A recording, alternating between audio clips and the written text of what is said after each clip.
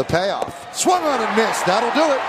Yankees win this one, put it on the left side as Rivera works a 1-2-3 ninth inning, striking out 2.